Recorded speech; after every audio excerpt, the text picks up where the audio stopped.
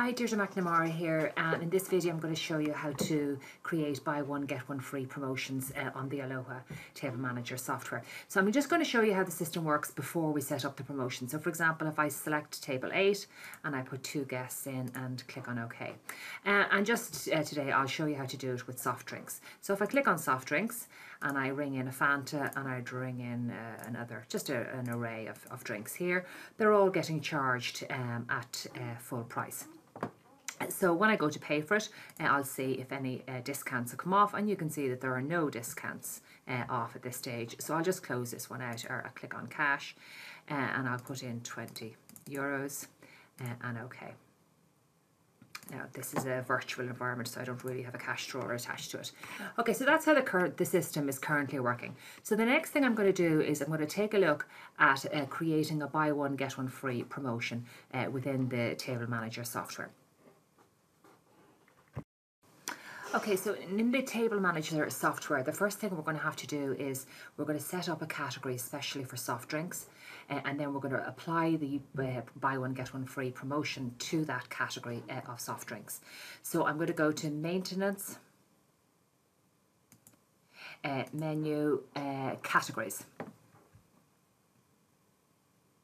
Now, if you have a category set up already, you could just use that one, but in this case, we're going to set up a category especially for this. So we're going to click on Use. I'll click on the little drop down here. It's a general category. It's already part of the sales book, but this is for our own purposes, for our own reporting purposes. So we'll just go with General and OK. The name will be Drinks, and then just to make it obvious when we can see it easily, Drinks BOGO is the name that I'm going to use for this particular category. Okay, that's fine, and we'll just say soft drinks for BOGO. Buy one get one free, that's what BOGO stands for. Okay, now we need to tell the system what items are part of this particular category. So we scroll down, and I know on this system it's actually 128, where do I see it now? Here's the soft drinks, and we're going to take from there to there, and we'll put them across. So they're all of the items that are in this category. We've got our Fanta, our Coke, Diet Coke, Sprite, etc. All of these items are going to be available for the buy one get one free. So I'll save that. Okay, so I'm finished creating my category. I now need to set up the promotion. So I click on Maintenance, Payments and Promotions. Maintenance, Payments, Promotions.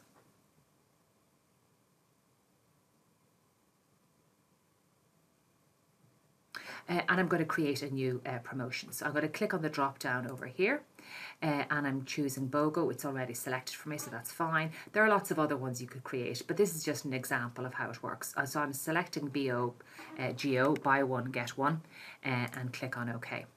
Okay, now these red X's are the compulsory fields. Okay, it automatically has assigned a number to me. I'm happy enough with that number, that's fine. So we'll just call this one soft drink and BOGO, just so it's very easy to spot it. Okay, type it's a BOGO, that's fine. We need to make sure that we do make it active. Okay, make sure that that is ticked there. That's something that often people forget to do, and they're wondering why isn't it working. Okay, it's active. We don't have a specific start date or end date. That's absolutely fine. Maximum amount, again, you have to make sure that's in. I'm just going to put that in as 1,000.